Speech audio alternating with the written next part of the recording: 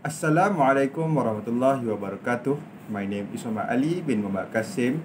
Today, my friends and I will present about current issue regarding of lack of labor rights in oil palm, which is related with Roundtable on Sustainable Palm Oil or RSPO.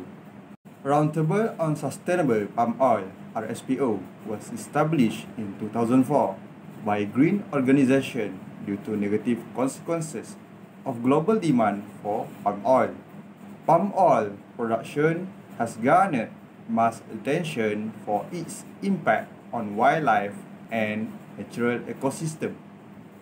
These consequences can overshadow the importance of social issues, including fair labor laws and labor conditions. Because of increases global demand of palm oil, so workers also need to be increased.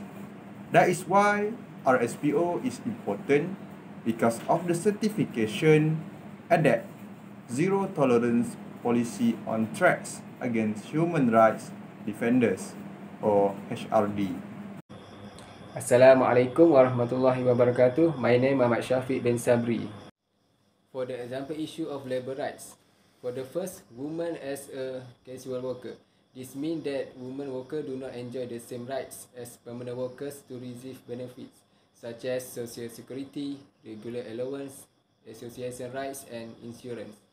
They may sometimes carry load up to 20 kg of pesticide and equipment and face a high risk of health, such as lung and eye infection. For the second issue, forced labor and traffic labor. Some of the cases discovered involve bullying of workers, intimidation by company representative, and threats to withhold wage. In some cases, there are also incidents of gangsterism displayed by contractors towards workers. For the third, health and safety. They are not aware of their rights. Workers sometimes have no sick leave, no medical leave or benefits, are not compensated when they are injured through the course of their works, have to purchase their own personal protective equipment (PPE) and lack training when they use hazard materials such as chemical or pesticides. Why labor right is important? For the first, a lack of documentation of labor conditions as well as plantation being located far away from larger towns put workers at further risk of exploitation. For the second, by taking a right-based approach to implementing our standards, the RSPO hopes to enable its members and ensure they develop systems that will prevent, detect, resolve and monitor any potential exploitation or abuse of workers, which could impact the workforce.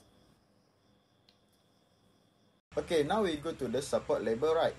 So for the first is choosing RSPO certified sustainable palm oil is one of the easy way to support labor right and ensure the vulnerable worker are not pushed into unfair labor practice. The second is you can also participate in the conversation in RSPO standard and guidance document to help strengthen labor protection and improve compliance with our standard.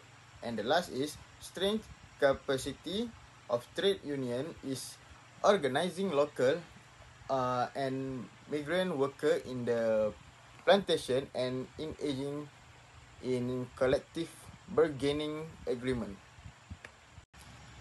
Lastly is the conclusion.